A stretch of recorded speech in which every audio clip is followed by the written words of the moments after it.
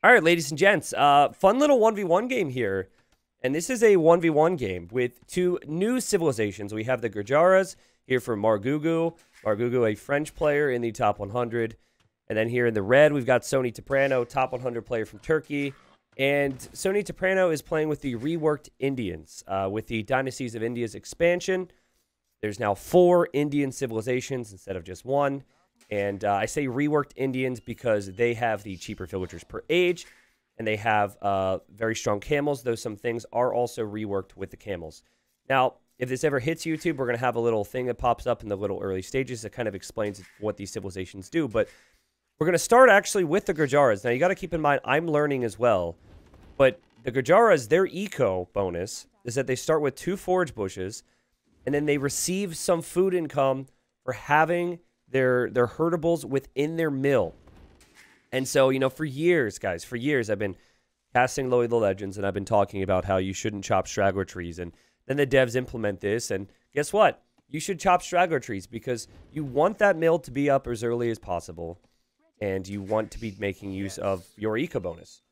Now, I was reading some people's conversations in my Discord. Wow, we just had a moonwalking camel. And people within my Discord were saying, before they even got to play the civilizations, this doesn't seem like it's going to be too strong, based on a really cool video done by Spirit of the Law. And to be honest with you guys, I played it. I don't think it's the strongest eco bonus ever, but I think it's way stronger than people think. Because you can pull off some really solid economic uptimes. And we'll have to see, but my first take right now on this eco bonus is, first off, I love its uniqueness. I think everyone in chat's going to say yeah to that. I think the uniqueness is nice. I like how it allows you to do different things. I like how we're already talking about making the mill before lumber camp, which is different from most civs. And I actually think it's going to give this civilization more power than people think in early feudal age. So that is before we get to the options of the Gurjaras. But all 8 pigs are within here. And having 8 pigs is like having, I think, like 1.2 or 1.3 villagers on food. I don't have the exact math memorized. But I love the build order here from Margou. And I bet you Margou paused there to look at the tech tree too, because there's going to be a whole lot of that. Now, for the Hindustanis, they have the cheaper villagers in each age. I think it's only 45 villagers, or 45 food to make a villager in Dark Age, and it goes to 40 in Feudal, something like that. And our meta right now, we'll talk more about it when we cast Dravidians, is very militia archer heavy. And so what we have here is the classic little pre-mill drush for Sony Toprano. It always feels real smooth to do something like this when you are playing with the, well, I want to say Indians, but with the Hindustanis now, because you save more food. And so it's pretty easy to invest into a couple militia to get some map control. You can see the scouts here, and he knows exactly where the opponent is. And that's a really good thing to find as well, to see how many are on wood. You know, make the militia get map control, and then you can still save food and go up towards feudal later on. Now, I want to point something out to you guys that just happened, and I don't know if you guys picked up on it, okay? So, Sony Toprano collected 10 gold and then brought in the board with that villager. Now, in the old Age of Empires, if you clicked another resource when you were holding a separate resource, you would then lose the resource. So, if you had 10 gold and you clicked the board, instantly the 10 gold's gone. But they changed it with Definitive Edition, which was an amazing change, where you don't lose that resource until you actually start collecting another type of resource. And so what he did was he collected the 10 gold, and he brought in the boar, and then he dropped off the gold when he got to the TC. So it just saves a little bit of extra time. Here's the Camel Scout, and that Camel Scout's got to be careful here. 70 HP on a Camel Scout is freaking insane, by the way. 70 HP is a lot. I think eventually that's going to be adjusted, and instead of 2 militia, we've got 3 militia, and that Camel Scout was out of position here for Margou. And, like, part of the problem you could maybe say about Gurjaras right now and just learning a new civilization is you're focused a lot at home. You're focused a lot at home to push in some deer. You're trying to figure things out. He didn't get the scouting in when he would have normally wanted to. And this is a great start here for our red player, who's now attacking the scout, as Margou has to quick wall everything. And Margou quick walling. Good work from Margou. But also, the drush isn't necessarily designed to kill. This is a build order that is designed to delay, and I think that has been successful so far. Oh, also the Camel Scout died. Wow, okay. Yeah, the idea behind this build order now for Sony Soprano is to go up to feudal age behind this. And, you know, you can think about upgrading this, or you can just, you know, go into some other form of attack. Hey, Max, thank you very much. He says, sending you the stars to cover for the month. It's where Facebook wasn't letting me sub to you. Well, hey, I just saw your sub as well. Thank you for that. You did not need to do that, by the way. Thank you for the stars, though. I'm very focused on this cast right now because I want to figure out what works best for these civilizations. You know, on Arabia, you know, you do see a lot of the...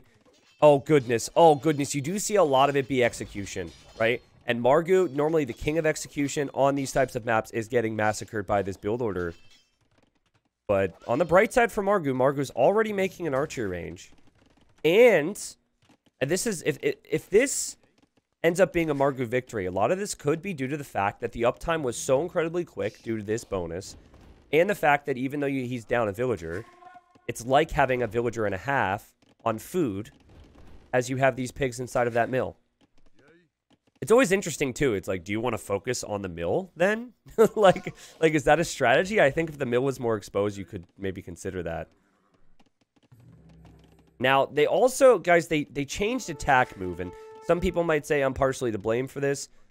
They were actually going to make some changes to it regardless of the video. It's funny, they tagged me. I don't know if I can say this, but they tagged me in our little, like, private Discord right after my video, and they were like, yeah, we're already, like, looking into fixes for this and because of all your behind-the-scenes complaints. They changed attack move a little bit, so I'll be curious to see how Margou can utilize any type of, like, patrol or attack move mechanic.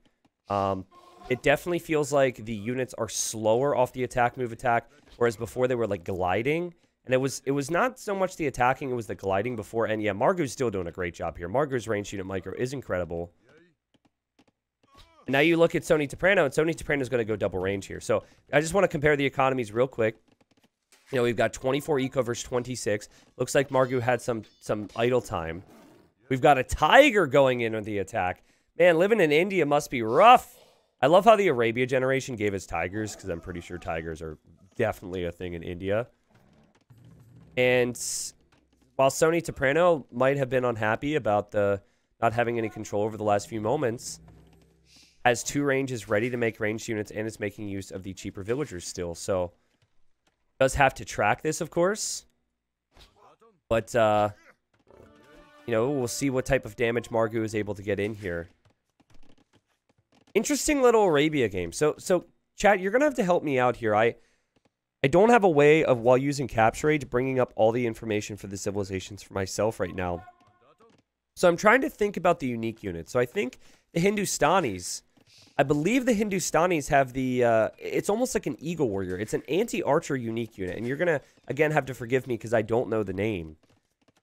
I don't know if Sony Soprano is going to go that route. Both players kind of just passing each other right now. We've got sneaky armies on both sides. There's a very good chance that both players expected... Well, Margou probably was expecting this. I'm not sure if Sony Soprano was expecting this because Margou did not attack the wall villager. And, oh man, these archers. Talk about revenge. Talk about revenge. Don't you dare militia me, buddy. You gotta kill the villagers here. Okay, I think Margou knew this one was a free kill and went for the other kill. That was actually really good. And now Sony Soprano forced to react here. Okay. Which civilization gets the Urumi? Again, forgive me. It's slipping my mind. It might actually be the... Oh, no. The Gurjaras have the Chakram thrower. Yes. So and then the Bengalis have the Ratha. And then, so I guess it would be the other civilization we haven't discussed yet. Okay, so looking for this army. Sony Soprano feels the need to do some damage. Is running right in towards it. Just now getting fletching, though. So very late on that. And guys, look at the food economy for Margou. I mean, obviously, there's a lot of farming. Obviously, you've got the berries. But everything has felt pretty smooth after that villager loss. And I think, like, half of this isn't even the income now, as Margou's going to take some losses. Half of this comes down to the fact that you can go up so quick with that build order. It was like 18 or 19 pop feudal, and that's not unique. Like, or sorry, it is unique. But, I mean, It's not like other civs can't do it, but there's only a short list of civilizations where you can justify it. Like Mongols, for example. Mongols, I think you can justify because of the hunt bonus. Khmer, maybe, because you don't have to make a barracks before an archer range or whatever you want to make. This is a good game. And I'll tell you what, like, Margou has definitely gained the lead economically, but Margou does not have the lead with military anymore. That is a lot of military coming here from Sony Teprano. And I will show you guys games where the unique units are utilized in realistic scenarios. Margou is saying there's lag. There obviously is a new patch. Every time there's a new patch, there seems to be issues with that, which is, well, it's expected at this point, but it is also frustrating. I saw some people in my chat here at the start of the stream saying they can't play the game since the new patch. But I mean, you know, Margou is going to take this fight, but Margou cannot comfortably really go up to the castle age without any, you know, solid military control. Fortunately for Margou, or unfortunately as the villager goes down, but fortunately the eco's there to make a lot of skirms. But you've got to think with the walls behind this for Sony Teprano, that the eco can be sorted out a little bit. It's a lot on wood right now for Sony. Like, that's got to be halved into farms. And the mill is there, so I think Sony's probably just microing right now. Got a scout over here as well, looking around. Alright, so I'm liking what we're seeing here from Sony's micro. The macro's slipping. This definitely, I was just going to say, feels like a game where if you know your macro's slipping, you go for the market. And Margou has also gone for the market already. Okay, you know what I don't like? I'm going to pause this right now and ask for your input. I don't like the alerts of so-and-so is being attacked by this. I don't like that. Is there a way for me to adjust that? Okay, this might be it. Combat events. Okay, perfect. Okay, I can hide it. We're good. I don't think that's necessary. When I'm casting, I don't need those alerts. That's an in-game thing. I don't need that as a caster. The chat, obviously, the market, that's all very relevant and very important, but the other stuff can be removed. Unless I'm missing everything, which, you know, happens from time to time. Alright, so, Margou, I think, has benefited greatly from the faster uptime. I think Margou has been able to do that due to the Gurjara food eco bonus. Hasn't even needed to pull out any pigs. I've seen some players pull out the pigs at certain stages. Hasn't needed to do that at all. Is getting hit on the wood line and is only going to be opening Castle Age with what looks to be skirmishers. Now, is there a chance that Margou wants to go for something else here out of these ranges? Wow, great micro. Very good micro, wow. And the uptime is very delayed for Sony Teprano, who is walled and is not on stone, though the stone is very exposed. What's up, Baskets? P90, did you see they changed resource depletion graphics through Fog of War? Wait, in the game? Because if they did, that's awesome. Is that for wood or is that stone and gold as well? Because I've been asking for that for like 2 years. Yeah, you shouldn't be able to scout. Like, you see this? You shouldn't be able to scout a gold at minute 5 and then at minute 30 look and know if they're taking it. That's really bad.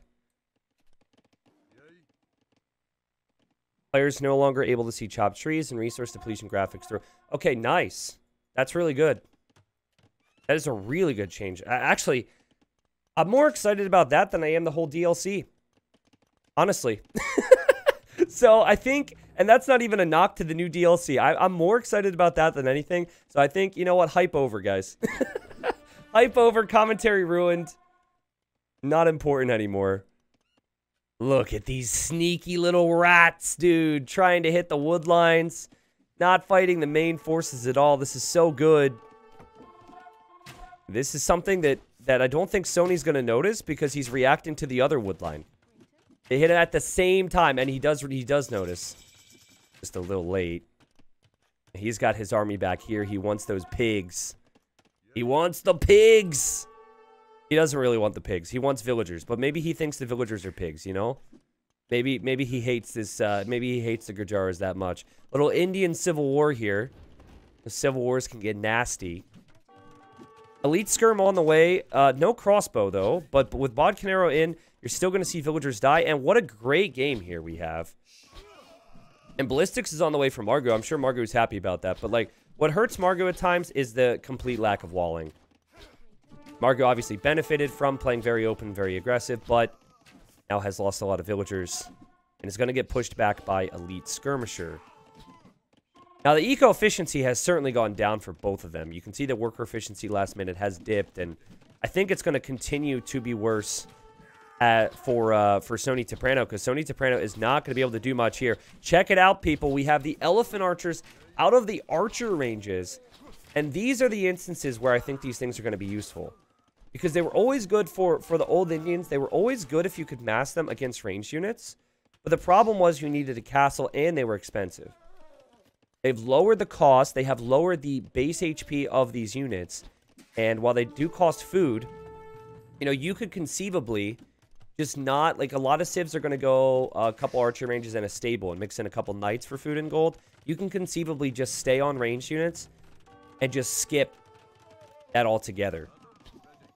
Now, Elite Skirm's not great, okay? Elite Skirm's not fantastic against this many, but Elite Skirm's still something I think you should shoot for. It's really complicated, though, because if you try and go for monks, then there's skirms. If the opponent's already on range units, they can just snipe the monks with the other range units. So I'm going to say right now, I think these elephants are probably going to see a change at some point. Like, there's no way they're going to implement these elephants and they're going to be perfectly balanced. They're either going to be too weak or too strong. I don't know. But I will say that as I say these words, nah, the Elite Skirm's still not doing enough here. He needs to get the second armor. He needs to get the second armor. Sony Teprano trying to be sneaky again. And Margou all over him right now.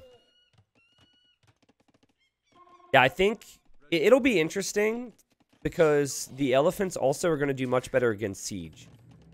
Like, what do you make against elephants and skirmishers, in theory, right? Like, I guess you want to make a mix of units, of course.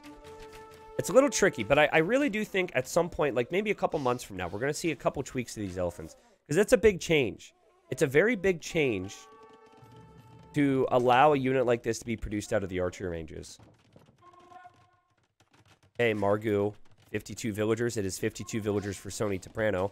We do have better eco upgrades for Sony Teprano. Margou, though, I think has the much better military. You can see it with the army value. But let's see. I mean, we've still got Elite Skirm, but I guess if you use your own Elite Skirm against the Elite Skirm, it kind of cancels it out a little bit. These elephants are absolute tanks. I talked about monks. I think it's a good idea. Obviously, right here you fight. You know, this is a fight you're going to win. But I think it would actually be a good long-term idea to maybe even just add a monastery at home if you're making these elephants, because those things are very tanky and you could just heal them back up.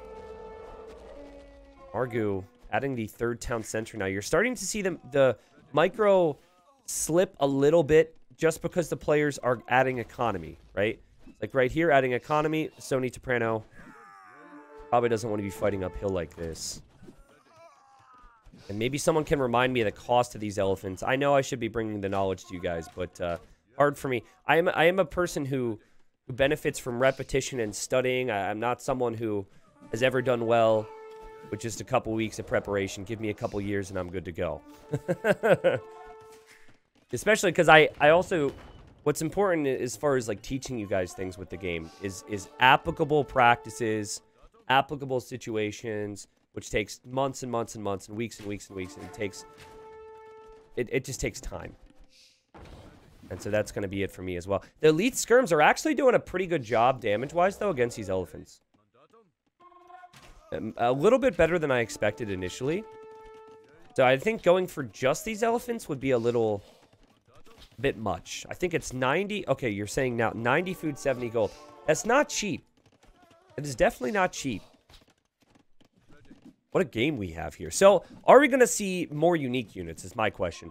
I feel like it would kind of make sense for the Gurjaras to, sorry, it would kind of make sense for the Hindustrians to go for their unique unit if there is a continuous amount of archers, because it's so confusing, and the first time I played with the Hindustanis, sorry, Hindustrians, wow, with the Hindustanis, I didn't realize, but it looks like a spearman. It looks like it'd be good against Cav. It's not. It's very deceiving. It is not. It's designed to confuse people who go off looks of the units, because believe me, it is an anti-archer unit. I mated him against elephants and camels and was shocked at how poor they were. Oh, look at the game sense. Look at the experience, though. Redemption's brought in. And the monks are going to be helpful against more elephants. Also, they're helpful against the siege. Very well played there from Sony Teprano. So now you're starting to think about it, and you're like, what do I make if I'm Gurjaras? Do I go on stone yet? He hasn't gone on stone. He's not thinking about his unique unit. If I recall, I don't think their stable tech tree is fantastic, but they should get light cav. And I like the siege idea, right? But maybe just a couple minutes too late. We'll have to see. I mean, he forward siege. What I like about this type of a position is even if you don't push with it, you're holding him off of that gold. It puts him under a lot of pressure to try and push up this hill. Obviously, the monks are going to have to come out here. That's a big shot. He tried to split, was a little late. And yeah, he's definitely having some trouble grouping up his units right now. The big mishaps are happening here for Sony Teprano, but there is a monk here. And the Mangonel, like, fired at minimum range? Or below minimum range somehow? And, okay, he deletes it. As he probably should have there.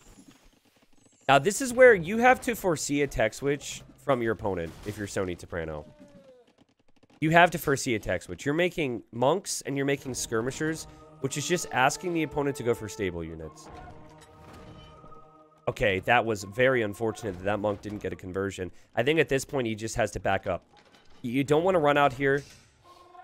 The light cav switch could hurt you, or something I'm going to have to practice pronunciations for. The Shrivamsha rider is on the way. Now, this unit, in its description, dodges shots, which is a very weird description. And those elephants, again, so good against siege. And, okay, one was converted. He wants to drop a castle here. There's more siege on the way, but there's more monks. He gets a shot off. That should be converted. Okay, so this thing here, guys, I toyed around with it. I played a few 1v1s with this unit. It says it dodges shots. I don't know how good it is against monks, though. I don't know if it's like light cav if it resists conversions. My goodness, is it speedy. A lot of those monks converted the same unit. Armor-wise, it's not great. HP-wise, it's not great. I think Margou's just trying to make it, but I don't know if it's really a good unit to make in this situation. Now, I would have preferred light cav there. It doesn't cost gold either. These units here only cost 20 gold, which is nice. It's funny how reds riders here have been more effective than blues were, and the castle goes up.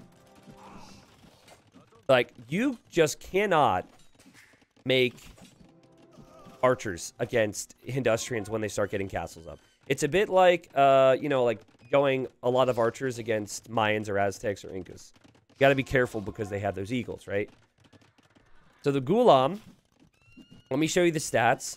So the right stat here is pierce armor, and the left is melee, right? So their melee armor is really bad, but their pierce armor is amazing. Also, is this unit on...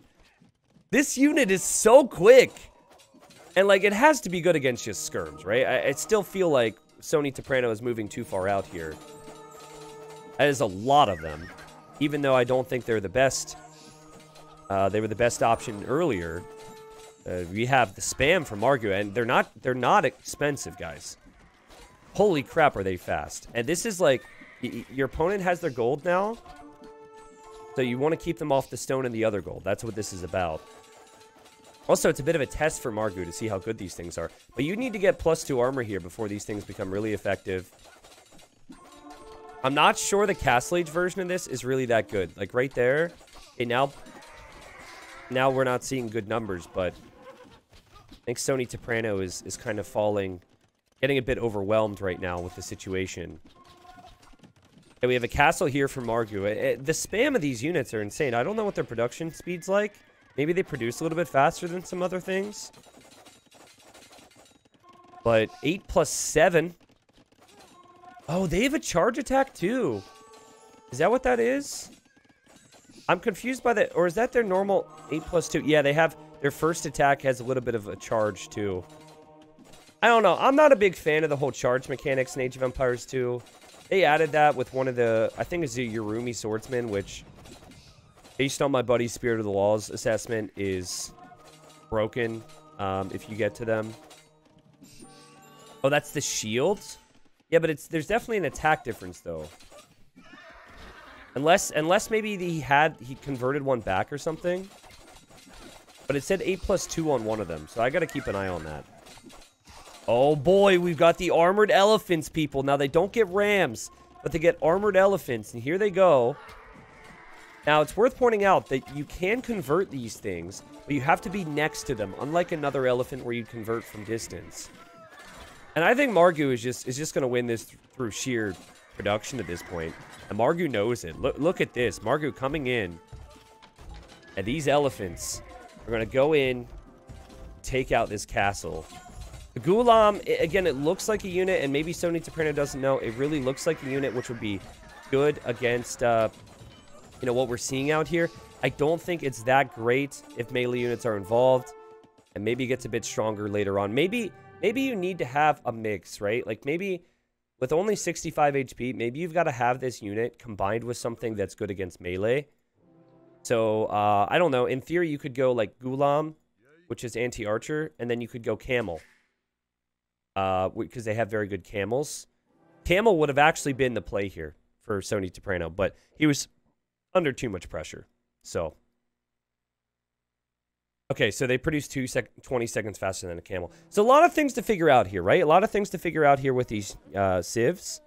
Arabia is the most regularly played map at a high level. I'd say the most competitive land map, and you get to see kind of what civs are able to do in each age. My take on Gurjaras, granted, we didn't get to see, you know, much of the unique unit. There's also unique text, which, let's be honest, I forget all of them, so we're going to just tab into the game right now. So I think this is where they have the cheaper units, right? Yeah, okay, so I played with this civ, and I really feel like this civ is kind of comparable to the Malay, if you know the Malay. Because the units themselves don't feel the strongest necessarily. And their tech tree's a little limited. And that would describe the Malay as well. Like, for example, they don't get champion. They don't get arbalest. That's awkward. That's awkward. Their stable's good. And then their unique unit is probably a bit situational because it's an infantry unique unit. Anyways, overall, like, what's good about the Civ, I think, is their eco at the start. Mounted units dealing plus 50% bonus damage is definitely no joke. You know, it's something you got to pay attention to. But, you know, military units costing 25% less food feels very, very strong and natural to go for in these situations where you want to go for all-in pushes. I'm excited to see kind of what the Gurjaras can do over time. I have to hand it to the devs. I don't think that the Civ is OP. I do not think the Civ is OP, and I'm very happy about that, because there have been many instances where civs are implemented and they're completely overpowered. I also do not think that this civilization is the weakest civ in the game. I think the civ is going to have some cool stuff, so that's good. And there's obviously a lot of things we're going to have to figure out with this civilization. Now, for Sony, we didn't get to talk about it as much, but the Hindustanis, I think, are actually a bit better overall. They made some changes, which I think are... I was shocked they made some of the changes here. So, camel riders attacking 25% faster is no freaking joke, guys. And if you remember what Indians used to have, Indians used to not have, the final armor on their stable, okay? So they did not have the final armor on their stable. Now they do. And they have their camels attacking 25% faster. And they get Imperial Camel. So, like, that change alone, let's just say team games, makes them so much stronger than what they were, and they were already fairly strong getting to Imperial Camel before. Also, their gunpowder units have additional pierce armor, which is new, if I'm not mistaken. And then Shatagni gives hand cannons +2 range as opposed to +1. So, with cheaper villagers, stronger Imperial Camels, yeah, basically stronger Imperial Camels, additional range in their hand cannons. The Civ's no joke. The Civ's no joke. But I think in this particular game, it was a little tough for for Sony Soprano to keep up with the pace of things. And Margou is just a really aggressive player. So we didn't get to see like a boomy game where we get to see the options compared against each other. I don't like that hand cannons are going to have the same range as ARBs. From a boomer, I played this game forever perspective. That said, it does kind of make sense because actually they'll have more range than ARB, won't they? What's the base range of a hand? I forget. It is kind of funny though because you'd think the guns would actually outrange bow and arrow. So I suppose like it's not like the most radical of changes, and we'll just have to see what happens. I think it actually makes them much stronger on maps like Arena because hand cannons are kind of like a niche unit. Not so good on open maps like this. Yeah, 9 range hand cannons, I think, outranges an Arbalest, right? Because Arbalest have 8 range. Which feels wild to me. All right. GG, let's look at the stats here. I hope people enjoyed this. My goal here with these civs, so today, and I felt like this was worthy of an upload because we're just talking a lot about the civs and it was a good, interesting game. My goal for you guys is I'm going to find interesting games where these civilizations are utilizing their bonuses more than, you know, me just like casting live games and seeing what we find. And I'll bring them to the table and then we can have discussions on it. Might not be this week, but maybe next. I think that's the goal. Again, 853 feudal age time. And in the present day meta where you want to be aggressive, even if you lose the Vil, which is what happened here to Margou, you still have like a Vil and a half on food because of the pigs inside the mill. That's no joke. That's no joke. And keep in mind, the villager died because of a good play from Sony Soprano, but because Margou didn't have it walled in. So if you don't take that damage, you're up that fast, and you kind of have a Vil working over your opponent. That's pretty strong, I think. I don't know if Gurjaras are necessarily strong with all their units compared to some other civs in the game. But again, compare it to Melee, where you can advance to the next stage faster, use the power spike of the early age, and then have cheaper units over time. I think it could be pretty good if you want to play like Margou did, spam those units, and be aggressive.